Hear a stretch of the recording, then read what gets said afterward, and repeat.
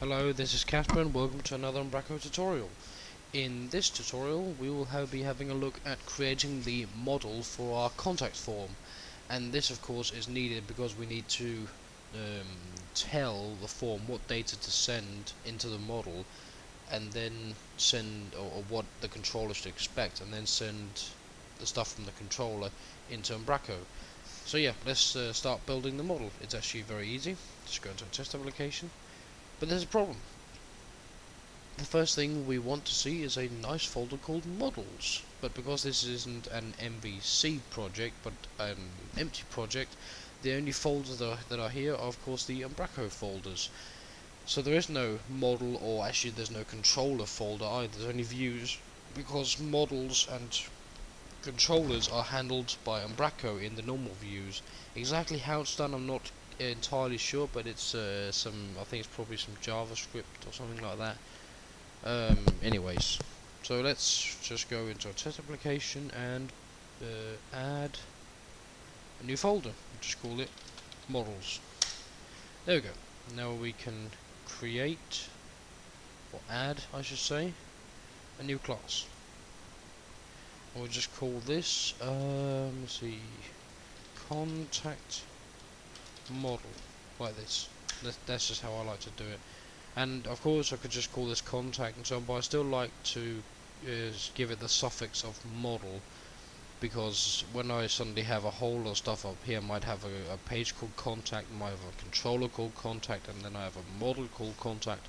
Now if I have 3 contact tabs up here, it will take me forever to figure out what the hell I'm doing. So yeah, I like to give it the proper suffix. Yeah, don't think about that at all. So yeah, let's start building it. Of course we have our namespace and some usings, that's all as it needs to be. So yeah, we need at least 4 parameters, I would say. The first one we need is the ID.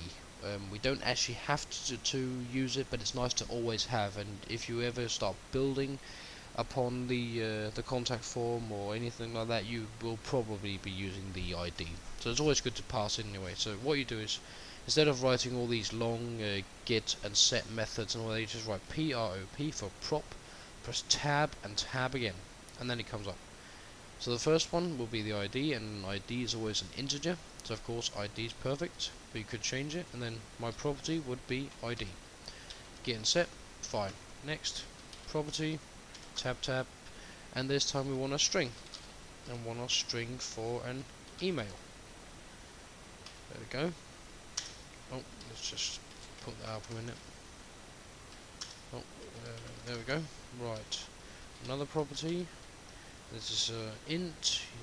Sorry, no, not int. We want this to be a string as well, and want a string of name, and another property of string, and this will be of message. There we go. It tells me how many references there are to it and everything. Yeah, so Control Shift B and save and build and everything, and it all works perfectly fine.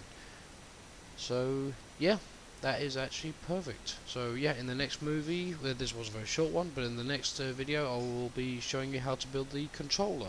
That's a bit of a longer problem, and I'm dividing these videos up so you don't have to look halfway through one video to find just the information about models, for example. So just trying to do everyone a favour. So yeah, see you in the next movie.